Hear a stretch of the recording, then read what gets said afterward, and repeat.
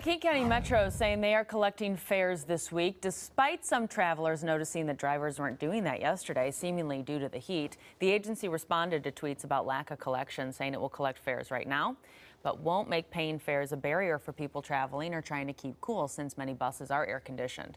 We have those listed for you on fox13seattle.com, but we're reaching out to King County Metro this morning just to learn more about this possible gray area.